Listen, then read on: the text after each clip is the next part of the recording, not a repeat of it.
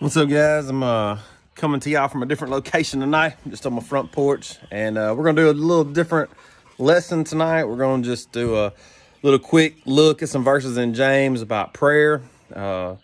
Austin's been doing a lot of preaching, we just got through with a series on prayer, and so we're just gonna kind of look at it real quick and just kind of show you some things. Axel's here with us. Axel, say hello. Say hello, Axel. He's also known as Big Head Fred around here. That's what Jaylee calls him. So, anyways, I hope everybody's doing well. I'm going to pray for us, and then we will get started. All right, dear God, thank you for this day, Lord. I thank you for just allowing us to be able to get into your word and to learn more about you, Lord. I thank you for this word, and I thank you for our ability to pray. I thank you for just that opportunity we have to be able to come directly to you, Lord. I know that I take that for granted from time to time, and I pray that you forgive me for that, Lord. And I pray that you'll just help all of us to have a better relationship and communication line with you, Lord, through prayer. Again, I just thank you for your word. In Jesus' name I pray. Amen. All right, so we're going to look at James chapter 5. We're going to read verses 13 through 18.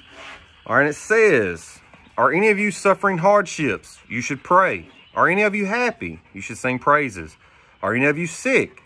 You should call the elders of the church to come and pray over you, anointing you with oil in the name of the Lord. Such a prayer offered in faith will heal the sick, and the Lord will make you well. And if you have committed any sins, you will be forgiven. Confess your sins to each other and pray for each other so that you may be healed. The earnest prayer of a righteous person has great power and produces wonderful results. Elijah was a human as we are, and yet when he prayed earnestly that no rain would fall, none fell for 3.5 years. Then, when he prayed again, the sky sent down rain and the earth began to yield its crops." Okay, so in those verses, we see the word pray or prayer 7 times in those 5 verses. Okay, and so in verse 13, when it starts, it basically is telling us to pray in any situation. Okay, it said, are you suffering? You should pray. Are you happy? You should pray. Are you sick? You should pray. Have you sinned? You should pray. Okay, so it's basically telling us that no matter what scenario we're in, what situation we're in, whether we're, or as they say, on a mountaintop or in a valley, wherever we're at in life, we should be praying, whether that's a time when we need strength and encouragement from God, or when it's a time when we should be praising Him for the blessings and the great situation we're in at that time. All right, then you move on in the next verses, in verses 14 and 15, and in those verses, that's what it talked about, calling on the elders to pray for you. Basically, we see that we are not alone as Christians or people. We are not alone. And we should be able to count on each other to pray for each other. And we should be in turn, if we're counting on other people to pray for us, we should be in turn praying for them.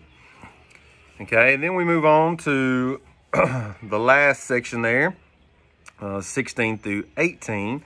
And I'm going to read that 16 again. It says, confess your sins to each other, and pray for each other so that you may be healed. The earnest prayer of a righteous person has great power and produces wonderful results. All right, the most powerful resource we have as Christians is prayer. That's our most powerful thing that we can do. And the results, a lot of times, are a lot greater than what we expect them to be. We minimize the power of God when we pray. We expect, we kind of hope for one thing when in reality, God, if He wills it, can do something way beyond those expectations. All right, so when you pray, pray with faith and expect big things, okay? Because a lot of times the results are greater than what we expect. The next thing we see, or that we realize here that we can take from these verses is that prayer should not be a last resort. It should be the first thing that we do. A lot of times we wait until we've tried to handle a situation or things have gotten really bad, and then we think, oh man, I need God, please just help me in this situation. But really and truthfully, we should be doing it the opposite way. We should be praying for things and praying about things and praying to God before it's just our last resort, before things are bad or dire, or we think, a lot of times, a lot of us are guilty of trying to handle things on our own without first just going to God in prayer. All right. And the reason we should be doing that is because God's plan for us is infinitely greater than what our plan is. Sometimes we don't think that. Sometimes maybe we have, we've lost family members, or maybe we're in a bad situation. Maybe our parents are not very good parents. Maybe we have a lot of problems in our family, whatever it may be. Sometimes it's hard for us to see that, but God is in control, and his plans for us are greater than what we could ever imagine. All right. So because of that, because God's in control, and when we see here the power, we see Elijah, even though he was a human, he was just like us. Prayer was so powerful that God stopped it from raining for 3.5 years when Elijah asked him to. Then when he prayed again for it to rain, he did it. All right. So it makes total sense for us to rely on prayer because it's so powerful, and also because of the fact that God encourages us to do it.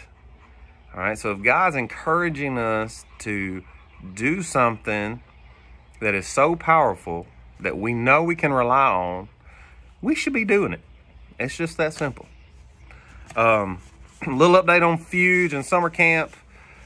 As of now, Fuge is still happening. It has not been canceled for July yet, which is when we're scheduled. If it does get canceled, there have been some talks of possibly doing a camp in this area, in the northwest area of Louisiana.